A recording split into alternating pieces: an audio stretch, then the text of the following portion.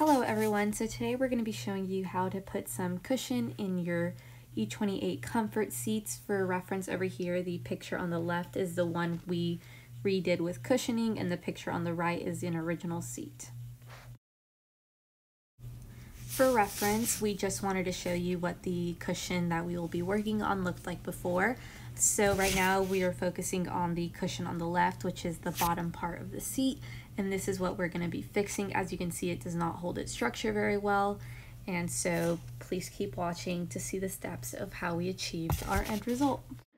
Alright, so the first step is to pick up your comfort seat. Here's a picture of the comfort seat that we actually got for free from someone here in town.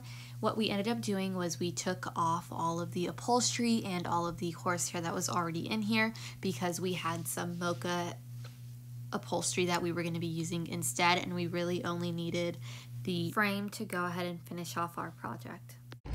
Alright, so now we've made it to Joann's and we've got ourselves some burlap, and this is the seat, and we have this very thin material that we're going to use to wrap around the seat later. The exact measurements of everything we bought I will go ahead and put in the description, but for those of you listening, I'll give you a quick summary of what we purchased from Joann's. We went ahead and got a yard of 1/2 inch high density foam, although we only ended up using about 1/2 yard, and we got 3/4 of a yard of burlap and the black thin material. And lastly, they also had some coconut husks, so we went ahead and grabbed some of that as well. So once we purchased everything, we went ahead and cleaned out all the old seats and got off the old cloth. Right here, he's just vacuuming up debris. So now we've got most of the material off of the seats, and we have Sam over here painting the bottom because it was a bit rusty. And I'm going to work on this headrest, taking off the rest of the cloth.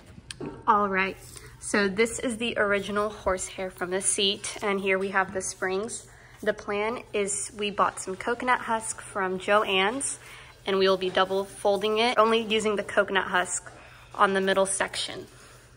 For the sides, they're pretty stiff, so we're gonna go ahead and use some foam padding on the sides. This is a 1/2 inch thick. And to help with the springs over here, we're gonna wrap it in burlap. So now I've gone ahead and cut a piece to put in the center. I just made sure to stay within these lines right here because the middle of the cushion is what was really gone. And now I'm going to take some spray adhesive and I am going to spray it onto both of these sides and put it on. Once I finished with that, I went ahead and sprayed adhesive on both ends, and as you can see, that coconut husk is going on top. So now what I've gone ahead and done is go ahead and make my cuts for my padding. I just used this 1/2 inch foam, and I just labeled it. That way I could tell when I go and spray adhesive. But now I will be spraying adhesive onto this and this. This is where we ended up putting the burlap. We just went ahead and tucked it into this, and we used a little bit of adhesive, but we were running out. So yes, this is what it should look like on the bottom. All right, this is the finished product. I forgot to record us putting the burlap on the bottom of the seat and tucking it in, and then what we went ahead and did was we got this thin black fabric and just put it all around, and we stapled it together and just reassembled the seat. It's a bit dirty, so we have some cleaning to do, but other than that, it feels great. As you can see from this picture is of a seat similar to the condition before we went ahead and did everything to it. It scrunches down quite a bit. And now this is the new seat that we went ahead and did. And as you can see, there's not as much pushing down. It's not perfect, but it's definitely feels a lot better.